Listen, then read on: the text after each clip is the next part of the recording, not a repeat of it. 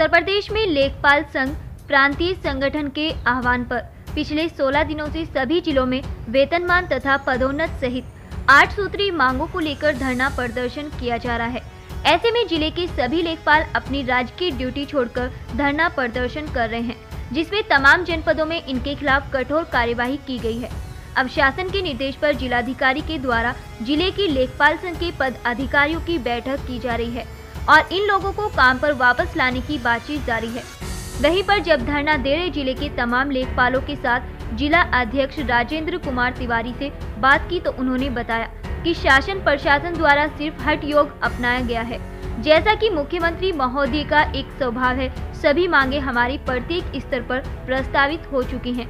केवल मुख्यमंत्री के आदेश पर शासन आदेश जारी होना है। वह अपना हट नहीं त्याग रहे हैं और शासन आदेश नहीं जारी करा रहे हैं।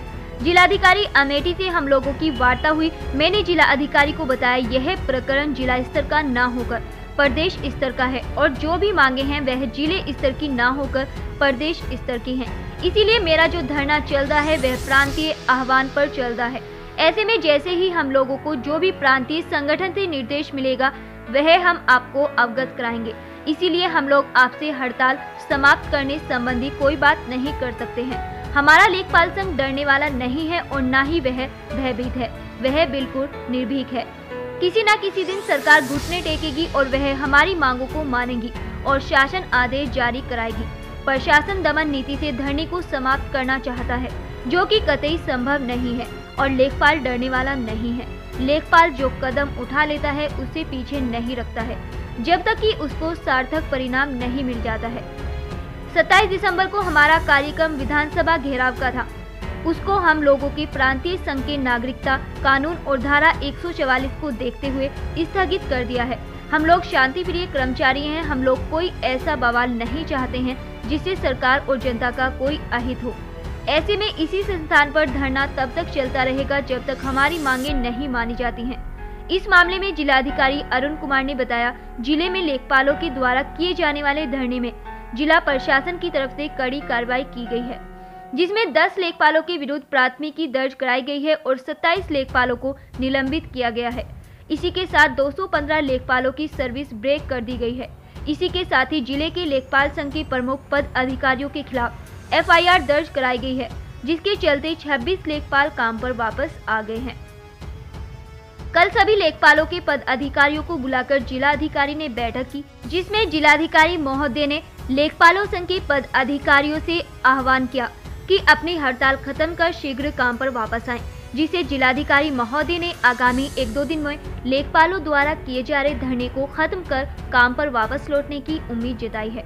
लेखपालों के धरने पर चले जाने पर जनता को हो रही समस्याओं के दृष्टिगत जिलाधिकारी महोदय ने आय जाति निवास प्रमाण पत्र, गाँव में कंबल वितरण तथा अलाव जलवाने जैसे महत्वपूर्ण कार्य को बहाल करने के लिए राजस्व विभाग के अन्य अधिकारियों की मदद ली है।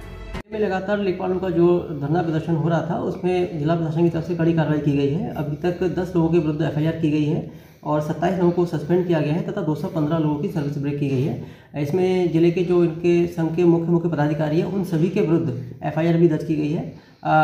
26 लोग जो है काम पे लौटे भी हैं। कल शाम को इनके सभी पदाधिकारियों को यहाँ पर कैंप ऑफिस में बुलाकर मीटिंग भी की गई, तो उनसे आह्वान किया गया कि अपनी जो हड़ताल है उसे खत्म करके काम पे लौटें। आशा है कि 1 से 2 दिन में ये अपना काम पे वापस लौट आएंगे। जो जनता को इसे द्वारा जो है धरना प्रदर्शन किया जा रहा है प्रांतीय नेतृत्व के कार्यक्रम में और सरकार द्वारा कोई विचार नहीं किया जा रहा है। हमारी मांगे बहुत दिनों से चल रही हैं, सरकार में गई हैं, शासन के अफसर पर लंबित हैं। परिषद ने इम्प्रूव करके मांगों को भेज दिया, लेकिन कोई कार्रवाई अभी शासन द्वारा नहीं की जा रही है। वित्त विभाग द्वारा रोड अटकाया जा रहा है। बार बार हम लोगों को धरना करने के लिए मजबूर। जब तक जो है मेरी मांगों पर विचार नहीं किया जाता, शासनादेश नहीं जारी किया जाता, तब तक चलेगा। तो अभी तक शासन के द्वारा कोई आप लोगों के उस पर विचार नहीं किया गया है। अब प्रांतीय कार्यकारिणी जो है वहाँ पे डटी है। जब भी बुलाएंगे सार्थक परिणाम देंगे तभी धरना समाप्त किया जाएगा। जिलाधिकारी के द्वारा